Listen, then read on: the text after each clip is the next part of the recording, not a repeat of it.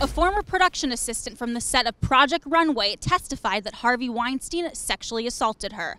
I'm Elizabeth Wagmeister outside of the New York City criminal courthouse.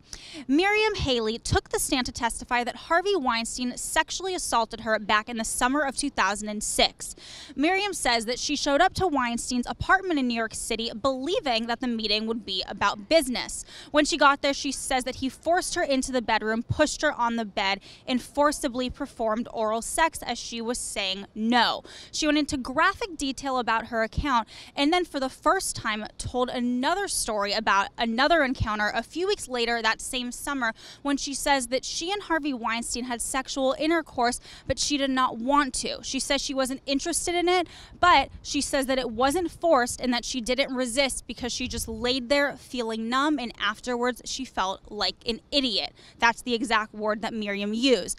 Later, during a cross-examination, Weinstein's lawyers then questioned Miriam, asking, was this in fact a consensual relationship, because they provided email evidence and phone logs showing that the two had communicated after the fact.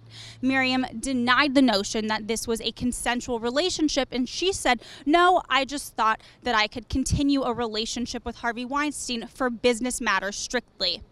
The prosecution then brought in Miriam's former roommate from the time, who corroborated Miriam's account, saying that she told her about the sexual assault during that summer. For more information on the Harvey Weinstein trial, go to Variety.com or follow us on Twitter.